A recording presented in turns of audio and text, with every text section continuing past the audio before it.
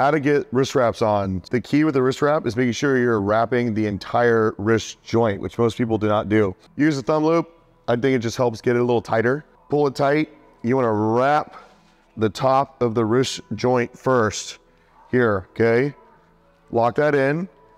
Wrap down, so you'd wrap the bottom of the wrist joint, okay? Pull it tight, and I like to hold it down a little bit so I can keep that tension.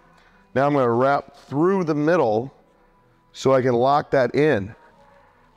Wrap up a little bit more so I can get more of that support there. Wrap up top. That's nice and tight. See how my wrists cannot move at all. That's what we're looking for. Take the thumb loop out, ready to go.